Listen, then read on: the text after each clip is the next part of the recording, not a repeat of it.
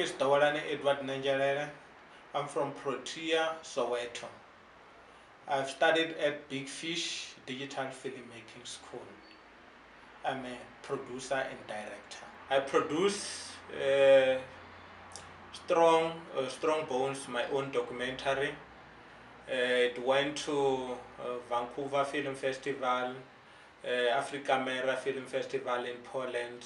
So I got to travel to all those countries. And then I was part of Ayanda and the Mechanic as a camera assistant. It's a feature film that was played last year at the big cinemas. I was part of Zabalaza series on Muzansi Magic as a focus puller. I made a film called Finding Mandoza. It's a documentary. I was a producer. And I was part of arts and culture documentaries as a producer. I think I deserve to be part of this show because of my creativity and because I'm one of those filmmakers that can do almost everything.